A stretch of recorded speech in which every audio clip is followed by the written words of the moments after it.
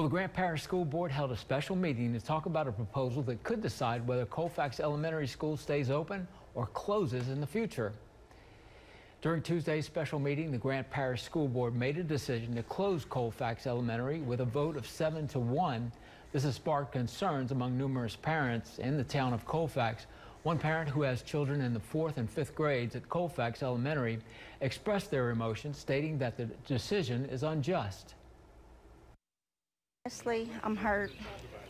I don't think that our kids was in the best decision when they voted to close the school, but I will support my community in whatever endeavor they choose.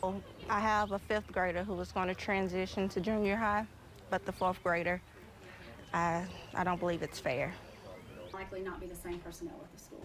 A member of the community coalition emphasizes the importance of our shifting our attention towards our children, ensuring they receive the support that they require. They emphasize that now is the time for us to unite and prioritize their needs.